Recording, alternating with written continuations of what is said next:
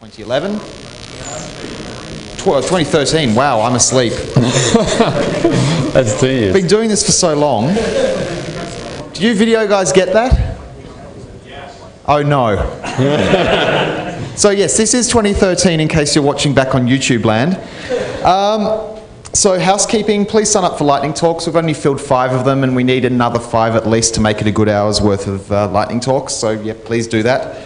Other than that, I shall introduce our next speaker.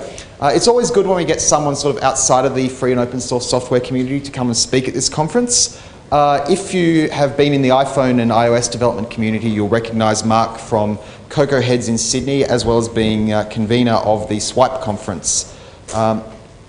Today he's going to be talking about embedding everything in everything for fun and profit. Please make Mark welcome. Thank you.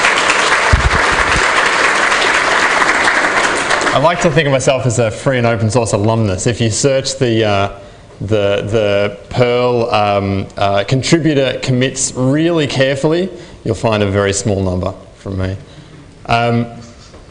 So embedding everything in everything. Now, let's see if this is working. Excellent.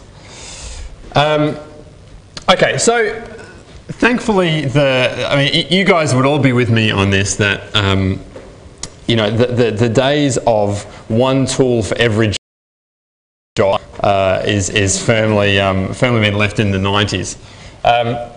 So the whole concept of using the right tool for the right job is not something you have to sell anymore. It's sort of an established thing. But I'd like to take that another step further, and we still tend to pick maybe an overarching language for a project because it best suits that project. But then there's always little parts of that project that would be better at something else, or maybe even there's you've got this sort of schizophrenic project that would be great. One way it's painful, another, or this doesn't perform, or whatever. So my aim is combinatorial nirvana, embedding everything inside everything, or something that might get more traction on Hacker News is E-cubed. And before I get too stuck into it, a small admission. When I submitted my talk request to Chris, I thought the talks were an hour, not 25 minutes. So there's going to be probably a little more inspiration than actual code, but if I go quickly, we'll get to the real code. So what am I talking about embedding? So like I said, conceptually, this is from a real talk, by the way. Conceptually, the idea is, even within one program, even within one running application, there are different tasks that are better expressed, more conveniently expressed, more performant in different languages. So one obvious example is SQL, right? But that's not what I'm talking about. Not because it's not a good idea, but because you talk to SQL as a different process through some kind of inter-process communication. But what I'm talking about is having multiple languages inside of your process. One of the reasons why I want to do that is it seems really hard and really complex and the kind of thing that we would ignore. But it's not really that hard. So it's often the case in my experience that to simplify things you first have to be willing to enter into a higher level of complexity, and that sort of seems confusing. Mostly we're talking about von Neumann machines, right? Does anyone here program on something that's not a von Neumann or Harvard architecture computer? Sometimes, okay. They exist, but so that's von Neumann on the left there, and Robert Oppenheimer on the right. So for those of you who aren't sort of super familiar with it, let's have a quick look at the von Neumann machine. And this is basically what our computers are, right?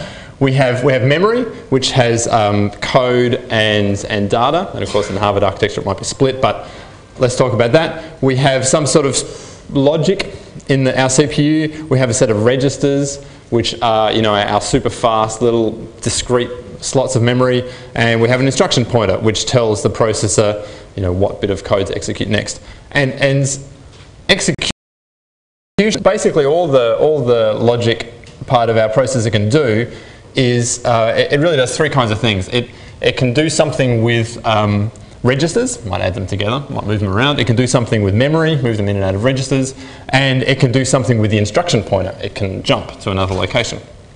So the last one, the jump, is obviously the secret to us being able to call functions. So how functions are called, how they receive and return data is known as the calling convention. And it's a convention purely because, you know, ultimately you're running code on a CPU, you can do whatever you want. You can jump all around, you can stuff whatever you want in the registers. But if you're going to do that, then of course you need to document and understand very carefully exactly what's going where, and that's what you do in assembly programming.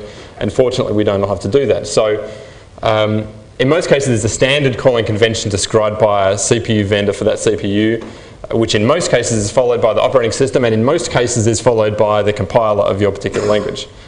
So let's look at quickly at what that is.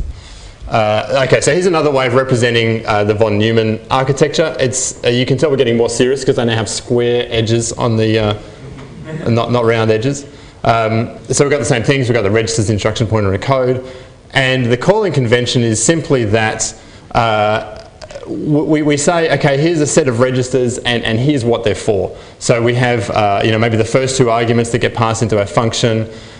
We have the return value, which is where we put the value when our function exits. And we have a stack pointer for, you know, a particular language of choice where the stack is stored. And there's obviously, you know, different complexities, but that's pretty much how it works. So our code that gets compiled down to machine language code, you come in and out of functions. There's a little bit of preamble that means that when your function runs, it can just get its arguments and it all sort of works. So when we look at it at this level, it really doesn't matter at all what language your code, whether it's, you know, interpreted or compiled. It doesn't matter how it works as long as it's sending, you know, as long as it's getting its argument from the same place and returning it from the same place, and it's obviously compiled to run on your particular architecture, it doesn't really matter. So there's kind of not really any logical complexity. It should all just work. And in fact, it's even easier than that because now if you didn't have the same calling convention between a bridge, you would have to kind of move stuff about with assembler. Now, fortunately, a whole heap of stuff we do is all based on C, so we don't need to worry about that because obviously the calling convention is the same. If you have a situation where you don't have everything that's, say, built in C, maybe using Java and something else, there's often some kind of foreign function interface like Java has JNI, so that you can call out to C functions and vice versa. So that's just a little bit of background to hopefully sort of demystify what's going on under our you know, third generation language hoods. So let's look at an example of doing just this. So the examples I'm going to look at, I'm assuming I've got a C-based application, which, you know, might be a GUI, could be a web server, and I want to embed some kind of, you know, scripting language. So let's look at Ruby first. So assuming I've already linked in libruby and I've done some setup, I've got some C code here and I've got a bit of Ruby code here, and here's what I do. Now Ruby is purely OO for those of you who don't know much about Ruby. So this funny Ruby top self thing here is purely to get kind of the main namespace. So normally what you would do is you'd pass an object in there, but I've just defined something in the main namespace. Ruby has this concept where to identify methods and you know, hash slots and things like that, they have this internal ID, which is kind of just, you can think of it like a string.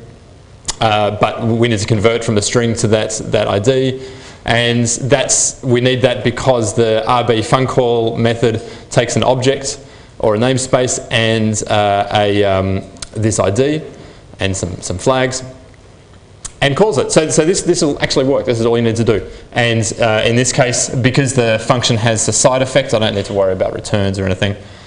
And that will work. That's pretty easy, right? Perl. Same thing. We've linked with libperl. I don't know why I'm looking backwards because it's right here. Except it doesn't really work if I put my laser pointer here. But I'm sure you can read it.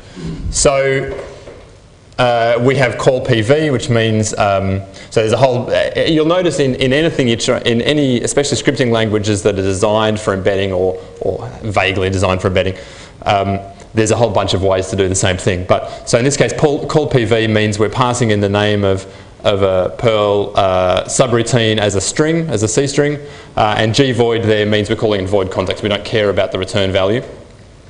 Again, same thing, that's all we have to do. Tickle. Does anyone here use Tickle? Good. So Tickle, the reason why I have these three, and I'll use these three a bit, is firstly because I have experience in embedding all these three inside other things.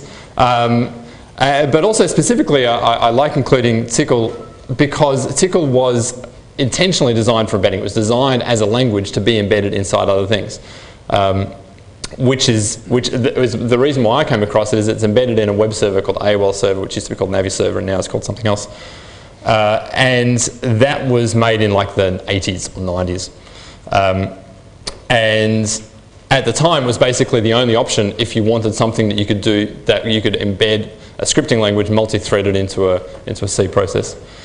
So same thing here, to pass into Tickle evaluate object. Now, a Tickle is kind of, you could think of it like a functional programming language, for those of you that don't know it. Think of it like.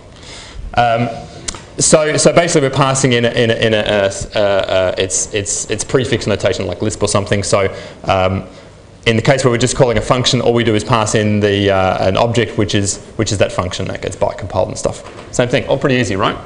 So far we've made a C program that will call some other languages. Super easy.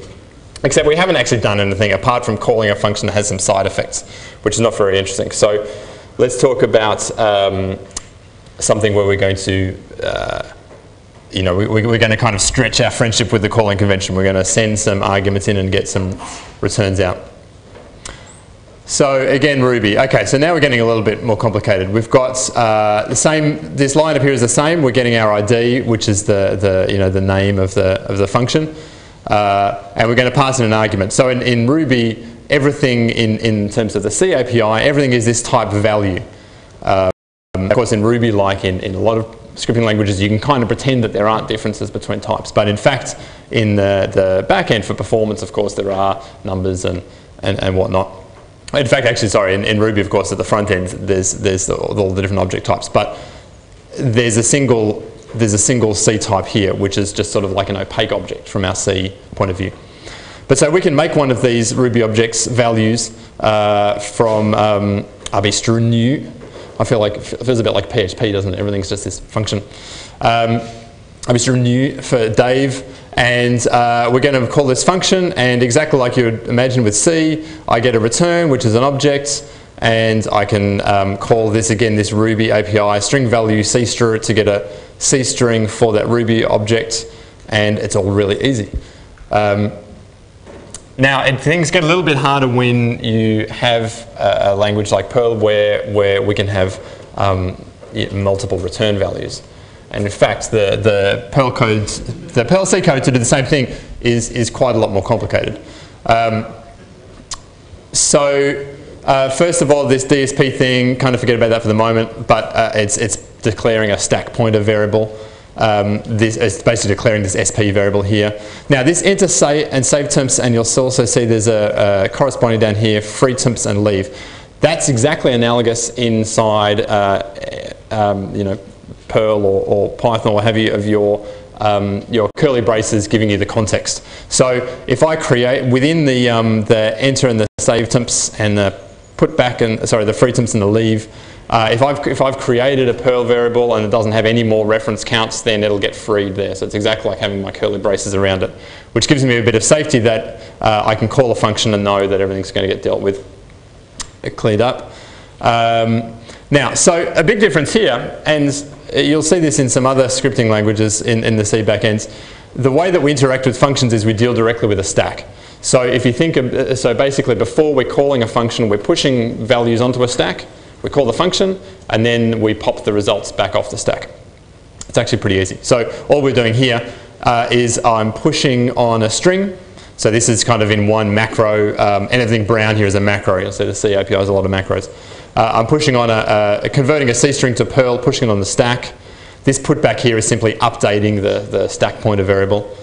I call the argument. Now, in terms of the Perl call v, the return value here tells me how many how many arguments were returned, because it could be variable, it could be a list. So again, I call this SP again, which again, all that's doing is simply updating this stack pointer variable. Now, I'm assuming that this value is only going to call 1. So here's something important, that when you're calling scripting languages from C, or really any other language from any other language, you need to be super careful about checking things like, I've got the right number of return variables, because if I don't pop them all off the stack is now corrupted. So you're taking your life into hands a lot more doing this sort of stuff. And then again, I can pop a string off the stack and print it. Easy. Tickle, again, pretty similar. The tickle evaluate object v type of function takes a C array of arguments. So I'm really making a list here, which is the function name foo, and then the first function argument Dave. Remember, so it's a prefix notation. I call that. So it takes an argument as a C array, but similar to Perl, and it's a single return value, but it's kind of stored in a location, so we simply can get that as a C string or as whatever we want. Now again, here I know it's a string, but because it's a scripting language, it'll kind of convert it if it's something else. So at this point, you're like, whoa, this is getting a bit crazy. I mean, it's kind of straightforward, right? But especially when we're looking at the Perl stuff, which is what I do a lot of, it's a lot of stuff, and it's easy to corrupt the stack by forgetting something or doing something in the wrong order, or the sort of things that we're normally hidden from. So, but like I said, I've embedded those 3 languages inside reasonably significant systems. And it turns out that there's a pattern of approaching it that works certainly in the examples I've seen for any kind of embedding a language in another language. Now, one case I've dealt with was embedding Perl into a C host which already had tickle embedded and being able to pass them between. Once you've got it all set up, it works surprisingly nicely. So the structure is this. You always have to do some kind of runtime interpreter setup, because interpreters have their state and runtime. You need sort of some functions for this bidirectional data transformation. So like I showed you, there's functions for converting to C strings and things, but that's pretty inconvenient to be doing all the time. So you sort of set up some code to do that for you. You have to do memory management yourself, of course. Make helpers for calling functions, which will also do the data transformation. If you're in an OO language, you can kind of wrap that into an OO base class. So again, you kind of don't have to keep doing it. And if you want to get smart, you can integrate the 2 runtimes. And if we get time, I'll show you a little bit of that. So that's cool, right? But at this point, you're starting to check your Twitter and think that PHP guy was actually talking some sense. Sorry. You had to expect to be the brunt, I think. So let's have a really quick digression and show you an actual demo. Now I'll just double check for the video people that we are still in. No, this one. Am I still in 1024 by 768? Okay, good. All right. So here's an actual app that is in development at the moment. That is an Objective-C app. Obviously, it's a Mac app, and it's running Perl under the hood. So here we have now, thanks to my client, Energy Frontier Services of Texas, for letting me use their data. So this is geological data, and there's hundreds of thousands, probably millions of data points under there. It's getting loaded by Perl, kind of munged by Perl, passed up to the Objective-C layer for pretty displaying. Now the stuff I've described sounds kind of slow, right? I mean, scripting languages are slow anyway, aren't they? Well, let's look. So here, let me just open up an inspector on this. So this red line here. First, let me pump up the weights so you can see what's going on the base one here, and I'll just kind of change some colors and things.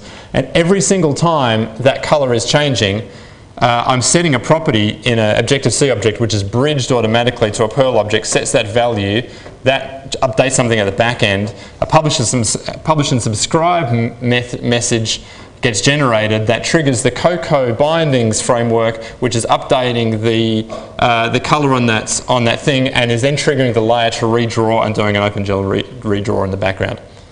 And it's pretty fast, right? And all this stuff here is simply bound to Perl properties on an actual data object. So what are the values for this? One value is that so for instance, I can look at this curve here, and I've got these filters now. I don't have any interesting ones loaded here, but actually, let's see. I can add an average filter, and you can probably see what's happening there. I can reorder the filters, which won't make any difference in this case. Now, when I added that filter, what that did is that created a Perl object, stuck it into an array. That's all it did. And kind of like the Angular talk, everything notices that and refilters the data, updates that. So the great thing is that these filters here are Perl modules that are really a single method that's doing some maths on an array of points. So it's something that not only can the client write them, but actually the geologists can write can write their own plugins and things like that. Now I've lost my timer because I've gone back there. How long have I got? Finish up soon. Okay. So I was going to. No, I knew that I was going to run out of time, like I said. So let's super quick run through this. So the setup, you always have to do a little bit of setup for any embedded language, but there's a bit of a clanger here in the bottom part. The Ruby looks nice and small, but who can tell me what the problem is there? Where's the state variable so that I can have multiple interpreters on different threads or even in the same process? There is none, right? So the Ruby runtime uses global state, so you can't ever have more than one Ruby interpreter in a single process. You can with both Perl and with Tickle. That's sort of an example of sort of thing you need to look for. Now there's just a Perl example here. It looks a bit crazy, but again, in the pattern, you basically have this in every case. You know, we have some sort of opaque piece of data coming in from another language, and you just end up with a big case statement, right? Big switch statement, right? We call some sort of API. If it's an array, then we iterate and make an array. If it's a number, we turn that into a number. It's again pretty straightforward. You do that once, you hide that complexity. Memory management, again, pretty easy. Now this is where Ruby is quite nice. Ruby is very slow for a couple of reasons. One is that the garbage collector scans the system heap, which means that you don't even have to memory manage your own C pointers to Ruby objects. It does that automatically, which is kind of cool. It's just slow. Helpers for calling functions, we kind of covered that. Now, object wrappers. Now, a few of you are barfing quietly into your little bath bags there. These are C macros. My take is that when the answer is C macros, you're asking all the right questions. Basically, what this is doing is code generation, right? So what that's letting us do is do things like here. So all of that crazy stuff we talked about, when I write an Objective-C class to wrap a Perl class, I'm simply saying synthesize a reassessor of type string. You call this Perl method on the object to get it, and here's the name of the Objective-C method. Sweet. And that's and I won't cover that. And that's about it. Any questions for Mark? Any questions?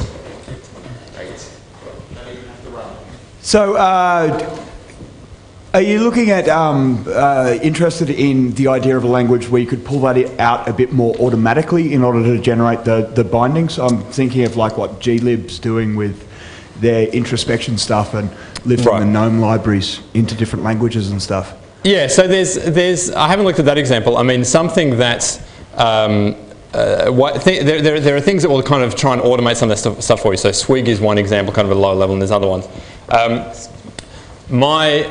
So I kind of did it. So it's interesting doing it from the ground up.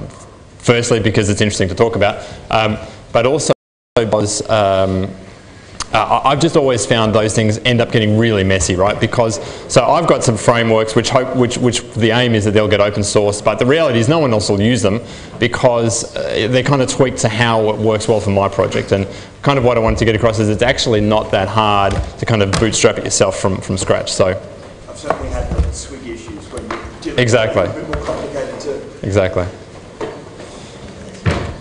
Any other questions? Any other questions for Mark? Excellent.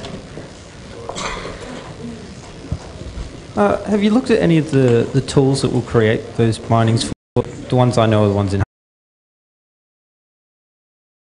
the file, and it produces everything that's needed for Haskell to call stuff from C. Brings Yeah. So if you want to do so, actually, I didn't mention that. So usually when people are talking about kind of foreign function interfaces, you're kind of usually talking the other way around, right? You've got some kind of nice scripting language as your host, and you want to call into C. Now, so if you've got like a C library, you want to do that, then those things work kind of great.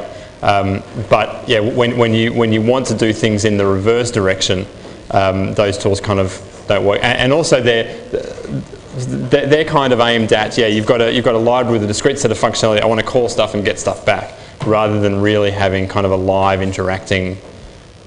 Hybrid where I'm hiding the fact that this sort of current piece of mutated state is sort of part of my application, and developing them both, right? So this is specifically, I'm developing both ends of the thing. I'm not just trying to take a static library from somewhere and import that in. But if that's what you want to do, then those sort of things work great. Okay, I think that's all the time we have. Cool. So if everyone could please thank Mark Aufflick for his talk.